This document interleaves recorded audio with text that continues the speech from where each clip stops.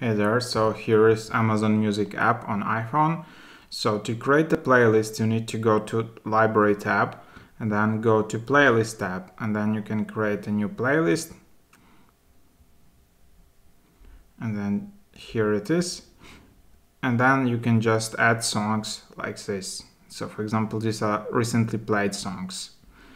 Then you can just go to any specific station, like here,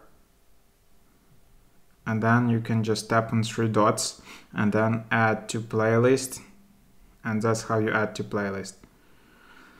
So that's how it works. If you want to delete playlist, you can just tap on three dots and delete playlist.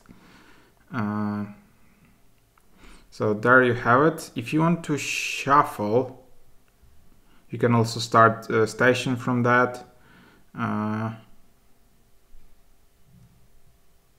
If you want to shuffle, I think you need a subscription, if I understood correctly. So yeah, you need Amazon Music Unlimited.